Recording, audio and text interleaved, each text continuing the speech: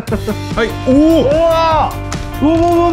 これで多分野菜を食べてくださいってことじゃないですかね。あ、たくさん野菜食べれますよって書いてる。はい。お。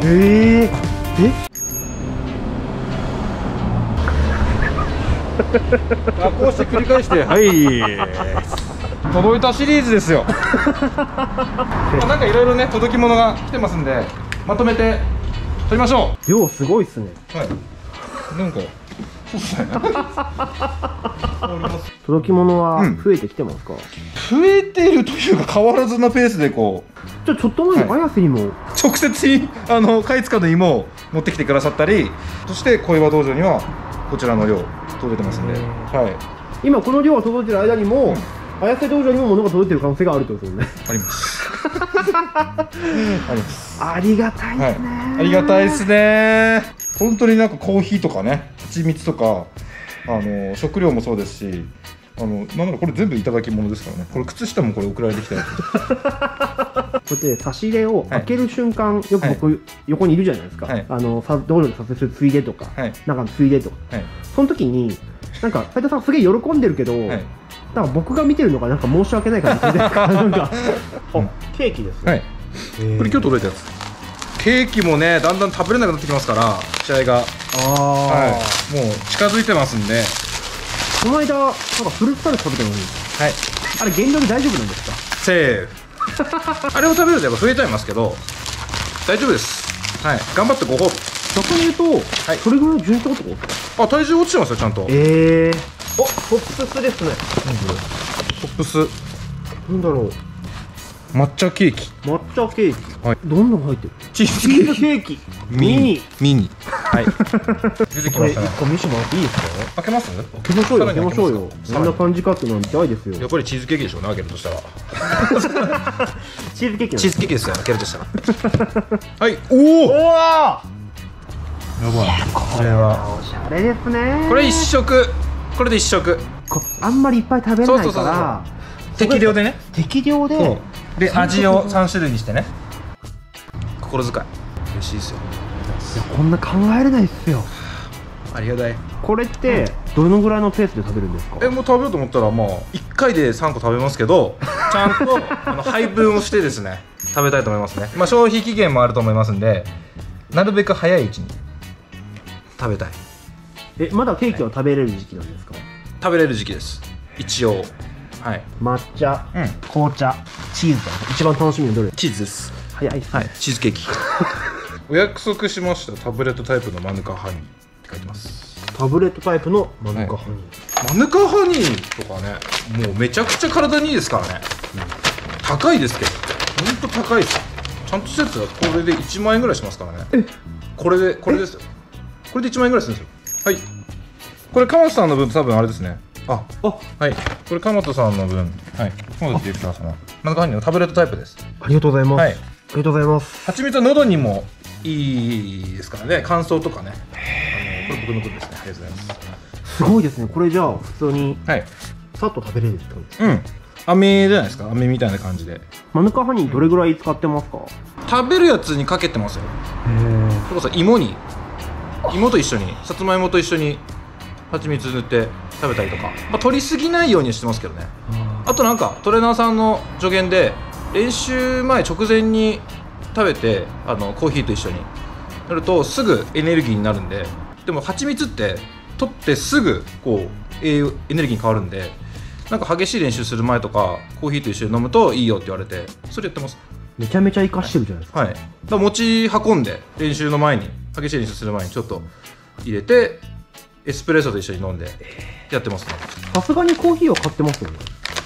僕スタバのポイント券っていうかあれいただいたんで、スタバで箱で8個入りのやつ買って、オブスタイルさんのタンブラーそれは買ったんですか？いただいてます。あったかいやつをそのまま入れて持ち運んでやってますね。めちゃめちゃ支えていただいてますね。そうですね。はい。ちゃんとこう有効利用というか。さらに持ち運びやすいマヌカハニー。またです。ありがたくいただいて、これ手紙後で読みます。あ、お手紙も結構来てるんですね。お手紙もそうですね。3通ありますね。それ以外に2通も。お手紙ってどうですか？いや嬉しいですよ。だってこの時代じゃないですか。なんかそう簡単にこうメッセージとか送れる時代なんですけど、あえてこう手書きで送ってくれる方もたくさんいるので素直に嬉しいですよね。嬉しい。でかいっすね。これなかなかの重さですよ。札幌から物が届くってなんか不思議ですよね。そうっすね。試合頑張ってくださいってことなんで、命に変えてもこれどうやったらけんだろう。差し入れってイコールね、こうやっぱり勝ってくださいっていうお願いでもありますもんね。開けてびっくりじゃない？おお、すげえ。めちゃめちゃ入ってますね。白いホワイトサンダーだ。あ、白いブラックサンダーね。透けても見える。透けて見える。すぐ目に入った。よく気づきましたね。白いブラックサンダー。ブラックサンダーも大好きですよ。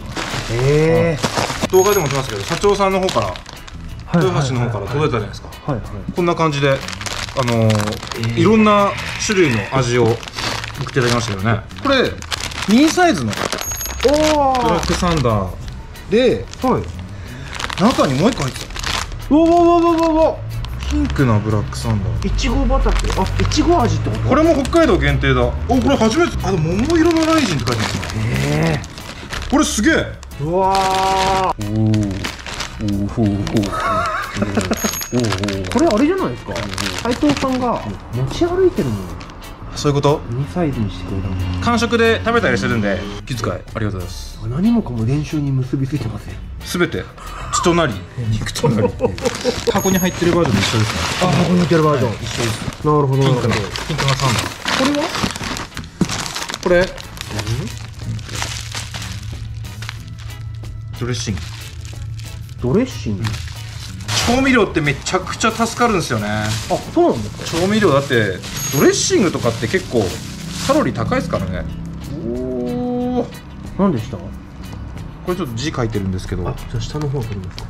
ドレッシングの冷蔵庫の野菜室イメージを変えたフランス生まれのオリジナルドレッシング。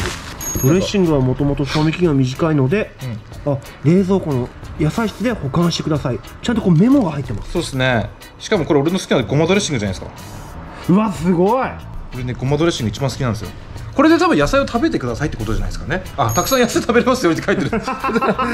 次の試合勝ったらちょっと送り先を考えましょうか。そうですね。どうしよう。浜田さんの家に届くようにしてあります。全然大丈夫。でもね、全然大丈夫。全部1個にした方が。だって大内さんね、毎回そんな連絡来ますから、写真付きで。これはそうですね、軽いですね。あ、これはこれ今つけてるんですけど、このカラーバンドっていうのがありまして、はい、これを僕オリジナルでなんか作ってくれるというか作っているんですけど、出来上がりが多分届いたんだと思います。はい、あ、ほら、こういう感じで、青い、こういうカラーでちゃんと僕の名前の入ってるんですよ。すごい。このカラーバンドって何の効果があるんですか？いや、これは体を安定させるですよ。本来はその体軸っていうんですか、体の軸が安定する、これをつけてると。で、つけてるつけてないでこうやっていただくといろいろ分かるんですけど、それはなんかあの時に撮りましたからね。はい、一度お伺いした時にあの流れからここまで出来上がってるんですか？そうですね。あの時まあちょっとそういう商品作れたらいいよねっていうのもあって、今マスクもアクセスさんでマスクもオリジナルで今制作中ですので、4種類ぐらいあるのかな。なんかこういい形で届けたいですよね。こうセットとかでもいいし、単品だとちょっと高くなってしまうかもしれないんで、そこはちょっとうまく考えながらやりたいですね。まあ詳細は決まり次第出しますんで、はい、まあ試合前には出せたらなと思ってますね。はい。何ですか？一歩ください。一歩くださいのやつ？それはもう浜田さんもう無条件で無条件で1本差し上げますよ。優しい方だった、くれない方じゃなかった。そして一番大きいのが残ってる。そうなんですよ。宮崎県かな。宮崎県から作られてますね。いきますよ。はい。お、これなんかすげえぞこれ。うわ、すごい。うわ、これすげえ。若武者ブルーをベースにいろんな気持ちを乗せて描いていたら、当初の想像より優しくて光あふれるすごく縁起のいい作品に仕上がりました。描いていただいたと？そうですね、手書きですね、多分。見入っちゃいますね。こうずっと見てられるように。有効活用して勝つために使っていきたいですね。はい。さっき自転車で来られてましたよね。はい。持って帰れるんですか？そう、それ今思ったんですよ。担いでいこうかな。片手に抱えていこうかなって。